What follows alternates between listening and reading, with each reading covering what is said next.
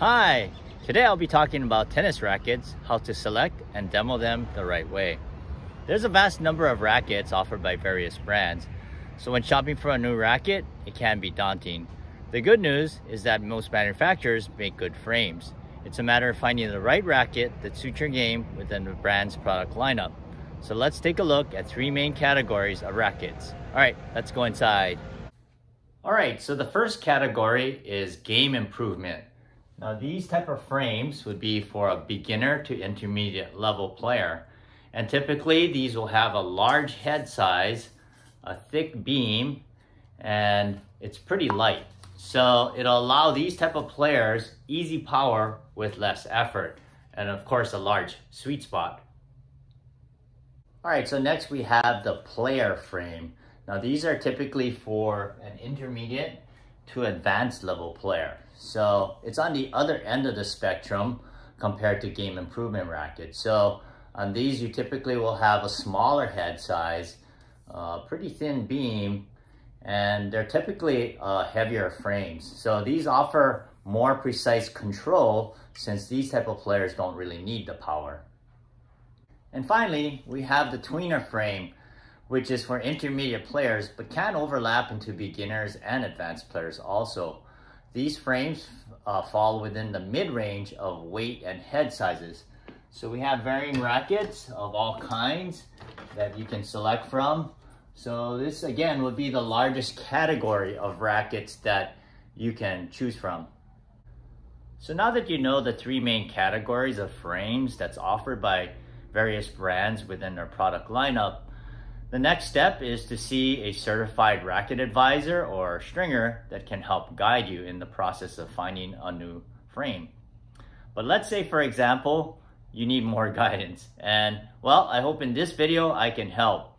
So let's take a look at three player categories to figure out how to proceed. Each category presents unique challenges, and players within these categories have different needs. I hope you got that. The first category is the beginner, and you're a first-time buyer and you're starting from square one. So I'll provide 5 tips or guidelines that you can follow when trying to figure out what would suit your game.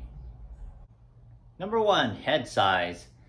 It's essential to take in consideration the size and the age of the player. Players who are still small or petite that are still building strength, for instance, will have different needs from someone that's larger or has more power. All right, so let's say if it's a petite player or someone that's maybe 60 and over, you might want to consider a head size that's maybe 107 to 120 head size. These will offer more power with less effort and of course a larger sweet spot. Now let's say if it's a young adult or a middle-aged player, then that's when you can consider a head size that's typically like 100 to maybe a 105. So these will provide a little bit more control versus power. Number 2 is weight. The general rule is to go with the heaviest racket that you can swing comfortably, play a couple of sets, and not get tired. Now when you go into a shop, sometimes you might pick up a light racket and it might feel really good as you're swinging it around. But you really want to make sure that you get a racket that's going to be stable on the court and protect your arm, because a heavier racket will absorb more shock. Number 3, stiffness. Now stiffness is something that you won't be able to see on a frame when you're in a shop looking at it. A good resource though is Tennis Warehouse, and if you go to the racket section, they have a full listing of all the specifications. So what you want to look for is the RA number, and that RA ranges from usually 55 to 75. So if you're at 65, you know you're somewhere in the middle. Now what does stiffness do? Well, a stiff racket will provide you more power with less effort, but as a result, it does sometimes place more stress on your arm. Whereas a flexible frame will provide a little bit more control and be more comfortable on your arm. Number 4 is string pattern. Now string pattern is the number of strings that you have on a frame that run vertically, which is the mains, and horizontally, which is the crosses. So there are 2 types. One is an open and one is a dense string pattern. So in an open, like this one, Typically you'll have 16 mains and either 18 or 19 crosses.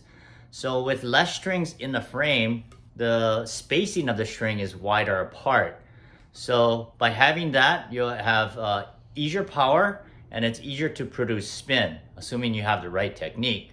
Now on a dense string pattern, you're looking at strings like an 18-20. That's a typical dense string pattern. It's just the opposite. You have a little bit more control, but it takes more effort to produce power and spin. And finally, number 5 is swing weight. Now swing weight, we're getting really technical here, but it's important to know that it has to do with how the racket maneuvers, and most people can feel that. And what I mean by that is if there's a lot of weight towards the head of the racket, it'll tend to feel like it's less maneuverable. So I have an RDC here that can measure that, and I know that this one is high already, but I'll go ahead and take the reading so you can see what it's doing to take that measurement. But when you have a racket with a high swing weight, it provides more stability and more power, but again, it's less maneuverable. So this one's coming in at 330, and then I have a second racket here. I'm gonna go ahead and compare the swing weight measurement. And with a racket that has a lower swing weight, will be more maneuverable and allow for higher racket head speed because you can whip it around, but it's a little bit less stable and less powerful. So this one's coming in at 300. So that's quite a bit of difference between a 330 and a 300. Most competitive players can probably tell when it's 10 units of difference.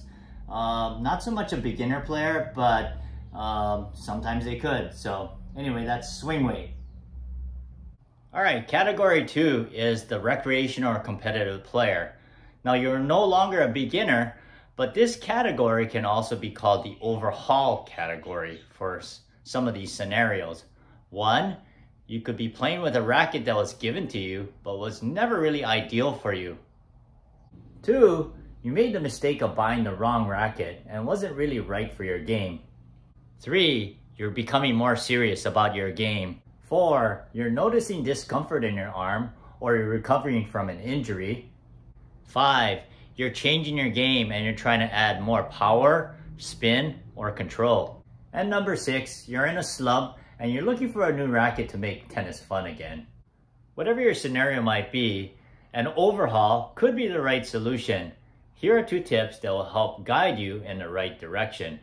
1, decide on a goal for improving your game or your playing experience.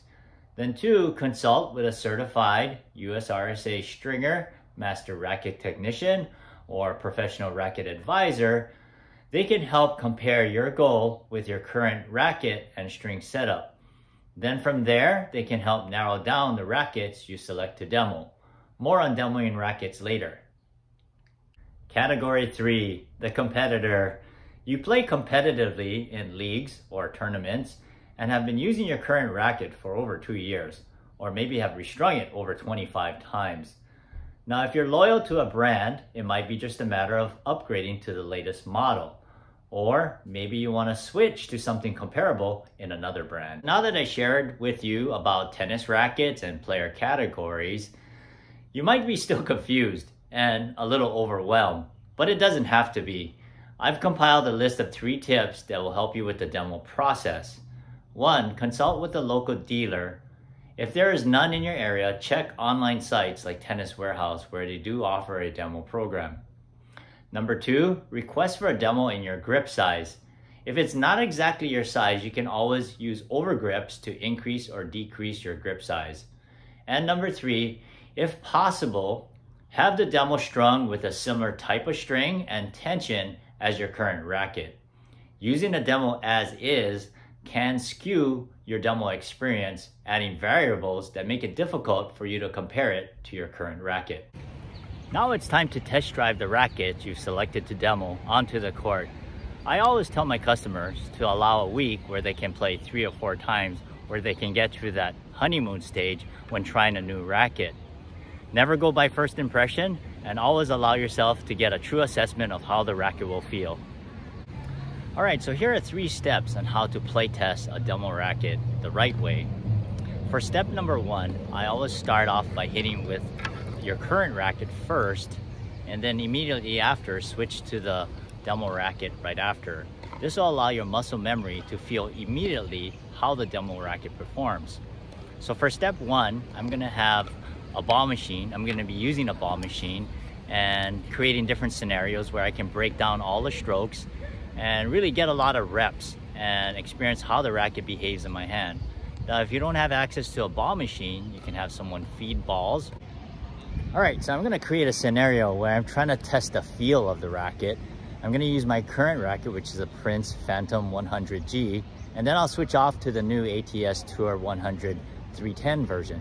So I'll give myself 4 tries and we'll see how I do.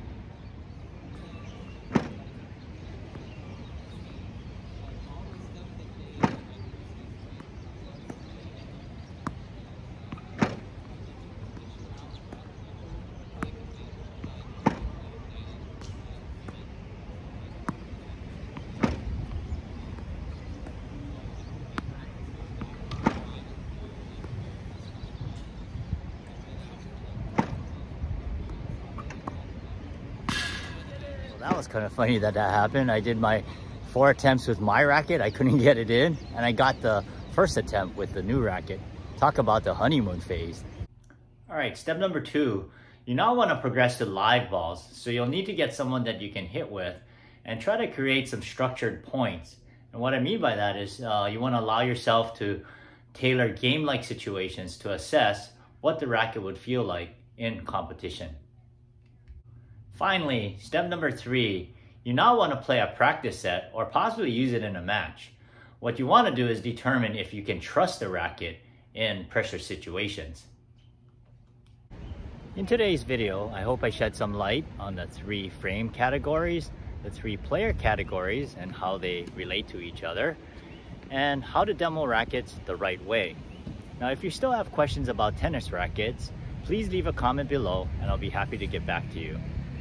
If you live in the state of Hawaii and would like to demo a Prince racket, I'll be happy to consult and recommend a racket that best fits your needs. I'll even ship it to you. To get more information, please check the video description below. Thanks for watching, play with aloha, and let your strings play.